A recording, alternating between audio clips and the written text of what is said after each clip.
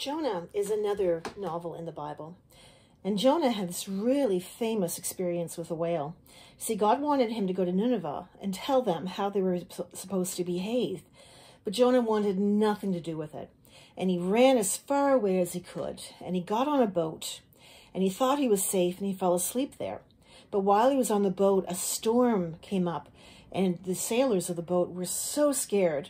They threw everything overboard and finally figured out that Jonah was the cause of the problem. So they threw Jonah overboard too. And the calm winds came and the boat sailed on. But while Jonah was in the water, a whale came by and swallowed him whole and swam all the way over to Nineveh and spit him out on the land. So Jonah realized that no matter where he was, God was going to have him do what God wanted him to do. So he ended up talking to the people of Nineveh.